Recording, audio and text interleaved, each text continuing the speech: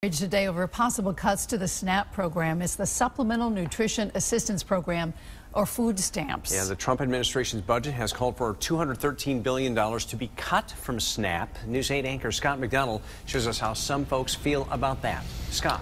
Darren and Ann, no surprise, many are not happy, believing gashing the food stamp program will not end hunger, but drive people deeper into poverty. There was a long line at the T&J IGA supermarket in East Haven today, but it wasn't to check out. It was to speak out against proposed cuts to SNAP. Fear is that those who need it the most, kids, the disabled, and senior citizens, will be hurt the most by the cuts. The folks who spoke their mind today said that SNAP is helping out, not a handout. To be looked upon as and judged as a lazy bum, you know, who's just here to get free food.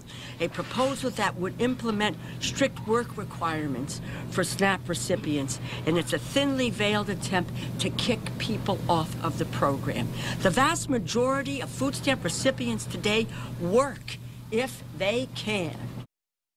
And according to Delora, 1 in 8 Connecticut residents rely on SNAP for meals, and more than half of the recipients in our state are families with children. That's the latest for now. Darren and Ann, back to you.